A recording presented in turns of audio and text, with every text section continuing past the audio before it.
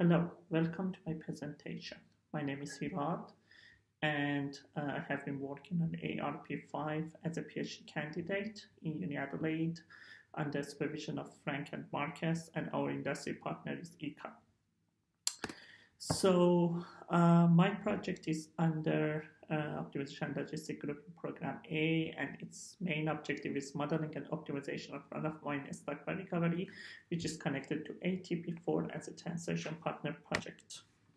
So the key findings of our project have been that we modeled the stockpile management problem as a scheduling optimization problem. We prioritized avoiding financial penalty fees over other end-user specification. We ensured that undesirable properties do not exceed certain limits in the outcome. We also observed that iterative algorithms can construct an efficient schedule, leading to improving the decision support. So the usefulness for the end user could be reducing operation costs, scheduling deliveries with good accuracy, rapid decision making for planning stockpiles, and maximizing value. So let's look at what is the raw stockpiles recovery. How trucks transport ore from the mine to raw stockpiles and deposit it there. And raw stockpiles are essential components as temporary storage to balance inflow and outflow in the upstream of the mining.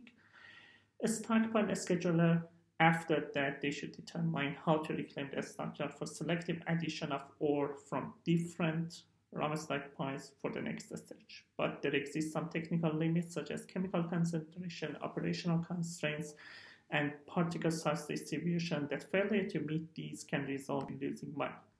So what is missing in practice is that reclamation operations, moving machines from one point to another, relocation of those can take time and incur costs. Currently, human experts schedule how to reclaim stockpiles, often using rule of thumbs, but human decision making is naturally error prone.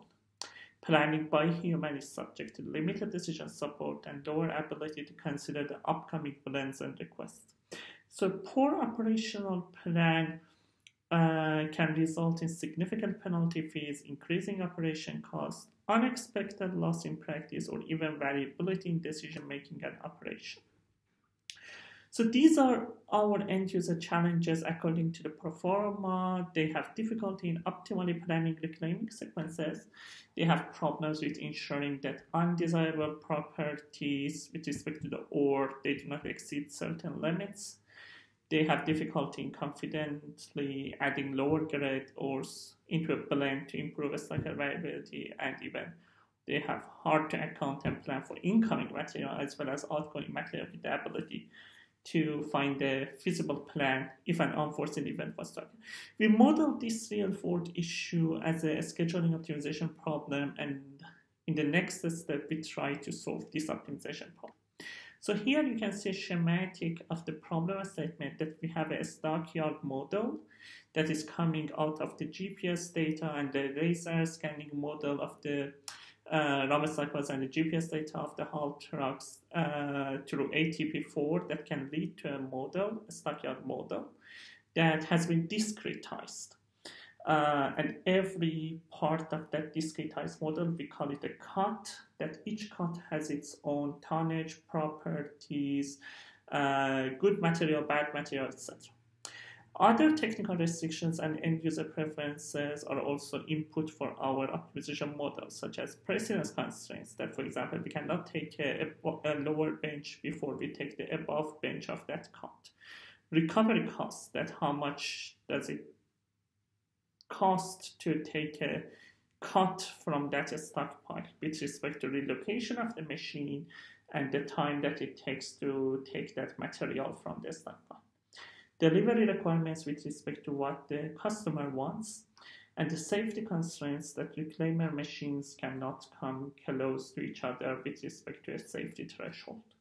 So these are all input to the optimization model.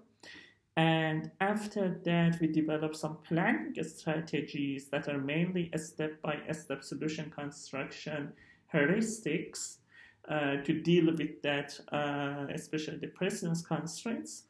And the outcome would be the raw stockpile recovery schedule for all machines.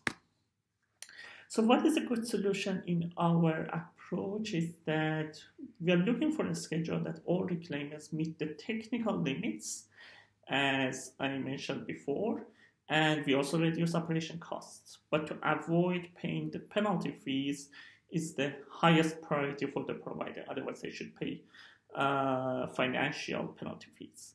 So we assess a quality of a solution with a 3-tuple. That first we look at the average penalty with respect to how much a solution for a delivery is violating that bad material threshold. And the window penalty, that is another thing that has been asked from our industry partner, and the utility that we would like to reclaim more material in a shorter time. So first, the violation of penalty material for each request should be as close as possible to 0. And for the second priority, we are going to minimize the utility. So we have applied 3 types of solution construction heuristic to the problem. The first one, which is the greedy algorithm, is the most simple one, that when a reclaimer machine takes some material from one stockpile, some other cuts would be available to that machine, and the machine chooses the next cut in a greedy manner. It goes for the best item that is available at that time.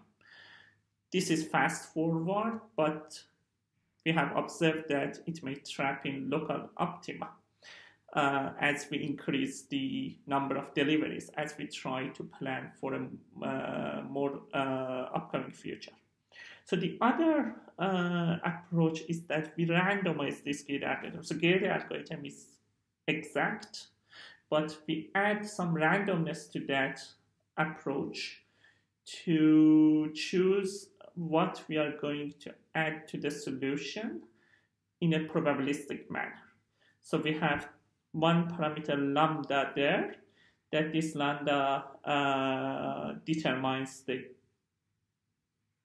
amount of greediness of the randomized greedy algorithm. And the other thing is ant colony optimization algorithm, that is somehow an iterative randomized greedy algorithm, but this is inspired by natural behavior of ants where they try to find food that is resembled in this mathematical format, that the probability is dependent on a quality of the paths that they are taking, quality of the solutions that they are adding, and also that how much